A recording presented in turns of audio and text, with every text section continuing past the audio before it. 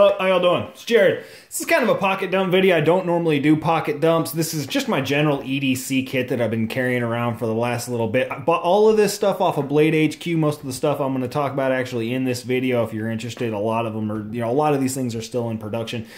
And I've been working for the last little bit to get as much titanium in my EDC kit as I can. You know what I mean? Everything that can be titanium, I want to be titanium. Just because I think I'm kind of a nerd, and I do have a little bit of an obsession with titanium. I'm 30, so when I was a kid, when I was, 10, 11, titanium was still more of a rare material. It wasn't used nearly as much. It was a lot more expensive than it is now. The prices have massively gone down, and so there's still this stigma in my head that it was just beaten in there, because I know that it's not true, but there's this thing that I've got in my brain that titanium is this special material. It's like this space age material that's so cool and it's so fascinating and it's really expensive. And well, when in now modern times, that's just kind of not the case anymore. It's becoming more and more available as time goes on. The process to actually produce it and manufacture it, get the oxygen out of it to actually make it back into a metal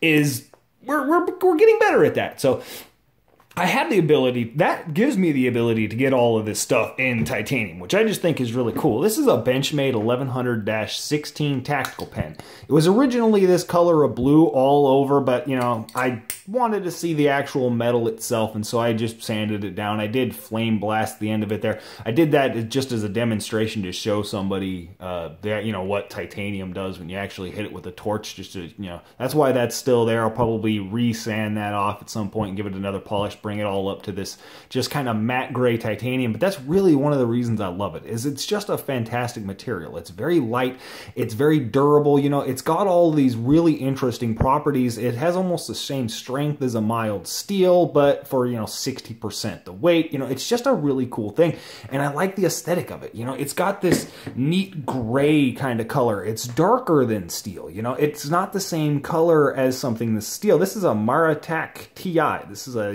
titanium little lighter here. It's just a little pocket lighter, very small, very very light, compact. It's nice to carry around.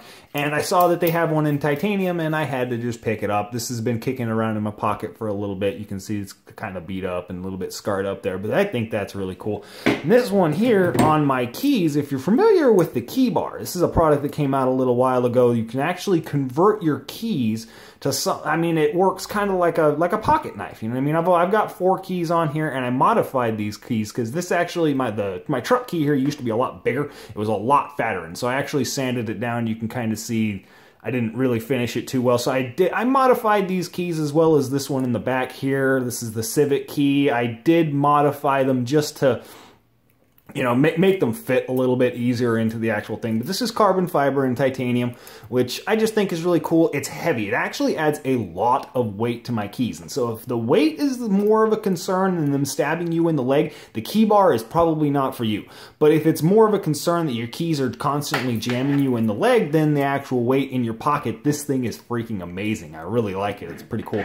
This is a TI Survival split ring. It's the titanium split ring. This is the key ring on my keys is actually titanium, which I just think is pretty cool, as well as also on my dog's collar. Possum's collar has a titanium key ring holding her tags on, which is pretty neat. This is again TI Survival titanium bead, the USA kind of motif flag bead there. It's just that's just some hokiness that I think is just freaking awesome. I love having this thing hanging out of my pocket, sparkling in the wind. You can see how I mounted it on here is I just melted a ball of paracord. That's actually paracord that I just threaded through, melted it, on there, and then threaded it through, melted it down. And that is actually the skull from the CRKT Obaki that comes with the Obaki. I don't actually know if it still comes with it, but I just stuck that on there years ago. I've replaced the bead since then, but so that's kind of cool. This is a, what is this? Mecarmy LF02. It's a little tiny EDC kind of flashlight, keychain style flashlight.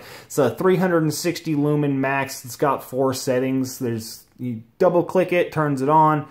brighter, and then you have to triple click it to actually get to the max, and then click it again to get to the strobe. So it's not the absolute best light for something like defense, or, you know, it's not going to be a tactical light at all, but it is just a really good little EDC tool. It's very light, very handy, and I kind of like the way that it's shaped. It looks, it's all futuristic and crazy, but it is also titanium. This is, you know, just a blackened titanium with a blackened finish. It's got a titanium ring, you know, collar around the actual light there, and then the button itself is titanium as well. And this is a Darrel Ralph Mega bead that I have reflame blasted. Again, this is titanium. The Darrel Ralph you can kind of still see on there, but this was actually on my keys. This was in place of this before I had this one in here. It was this TI Survival. It was this in the same spot, and it had been on there for so long it had just worn all of the color off. It was gray, you know. So I re-sandblasted it, you know, gave it some new color. I actually really like the way that that turned out. It's kind of that blue and purple-esque hue, but you can see actually how I mounted this thing on there. I just kind of melted the paracord down. I got it to the length that I wanted it, and then just held it over a lighter so that it kind of melted it in this little ball all together, and that's actually how I got this knot on there. I think it gives kind of a cool effect because there's a little bit of translucency to it. You can see down in there, you can actually see all of the stuff, you know, bashing around and everything like that. You can hear the dog collar in the background jingling around. Sorry about that. She's chasing a ball up and down the hall. But this is a Maverick Knives custom pry bar, actually. Some Maverick custom knives. This is a little titanium EDC pry bar. I really have no use for this thing. I don't actually think I've ever used it for prying, which was an absolute necessity. I've really just kind of found things to do with this, but this kicks it in my back pocket most of the time. I carry that one around. The wallet has nothing to do with titanium, but that's Stingray leather. I think that one's pretty cool. And the watch as well has nothing to do with titanium, but this is a Kalashnikov. They were produced and imported by Boker. It's a, you know, produced by Kalashnikov, imported by Boker. They were discontinued a little while ago. And this is obviously the EDC knife for today. The knife switches up every single day. Who knows what I'm going to be carrying, but this is a Benchmade, what is this, 781 Anthem, you know, integral titanium little folding knife. And that's the EDC. The backup knife for today was actually the 3150 Impel from Benchmade, which again has nothing to do with titanium, but I just think is a really cool little California legal automatic. How much TI can I stick on me? That's it. Y'all have a good one.